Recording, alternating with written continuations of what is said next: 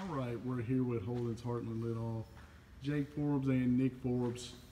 You guys, it's been a while since y'all have played. You guys have a chance. First round playoff game coming up here Friday.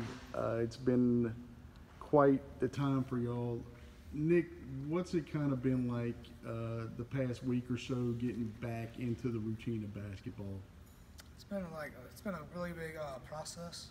It's been a little difficult, but we're just slowly starting to get back into it, and everybody's getting focused, and we're really ready for Friday. I feel like it's been 2 months since we played.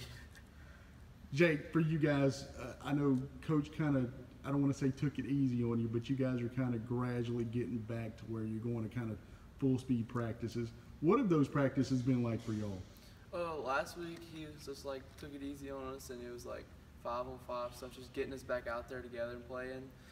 But starting yesterday, we kind of turned it up a little bit, just getting ready for this Friday night.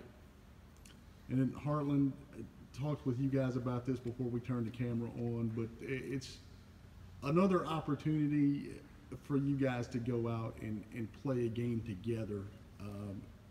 Don't know what's going to happen. It's the playoffs, but you guys have that opportunity to go out and play one more time at least.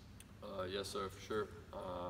You know, it's at least one more game.